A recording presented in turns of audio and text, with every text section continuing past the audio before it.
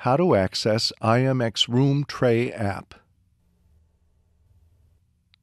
After you have installed IntelliMix Room onto the conference room PC, you can access the System Tray app by clicking on the hidden icon button and clicking on Tray Dock app.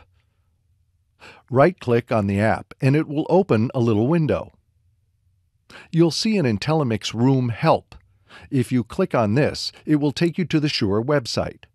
We're going to click on Show Hide, which will open up the user interface. This is not a configuration interface, but will allow you to access some basic settings.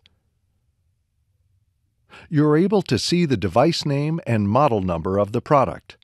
You see network settings, which is helpful when troubleshooting discovery issues with Designer. You want to ensure that the control network is using the same interface that Designer is using. You can also see which version of the software is running and the license information.